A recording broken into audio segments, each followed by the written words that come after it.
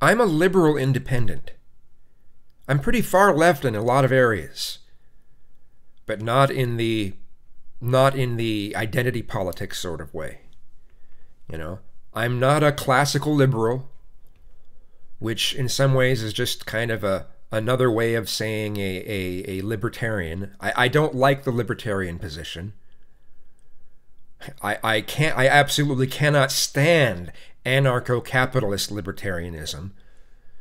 I think I think that position is even worse than the things that I'm saying about the extreme left. I'd rather have identity politics than anarcho-capitalist libertarianism. Okay, let me make that clear. Okay? I'm not going to just always be saying bad things about the left. When I see some bad things on the right, I'm going to state it too.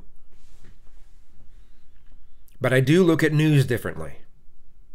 So, anyway, who we should be concerned about being president would be Pence.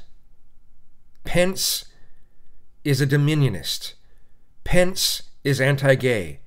Pence is so many of the things that people have criticisms of Trump to extremes. Okay? We don't want Pence as president. That would be something we should be very, very concerned about.